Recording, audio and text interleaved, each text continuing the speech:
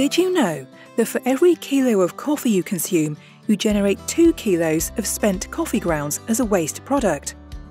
Every week, more than 535 million cups of coffee are served by hotels, restaurants and catering.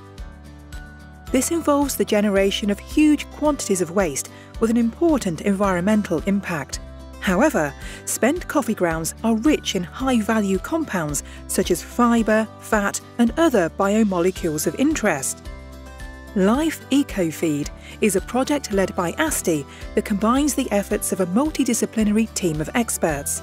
A circular economy solution will be implemented by promoting the use of coffee grounds as a new ingredient for dairy farming.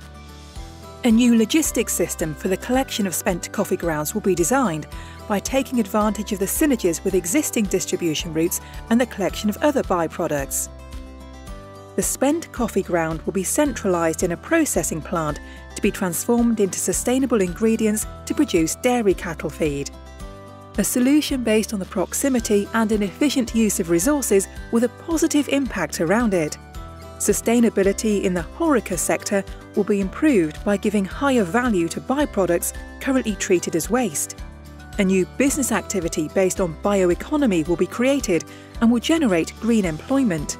The feed sector will have new and more sustainable ingredients, reducing the dependence on current imported raw materials.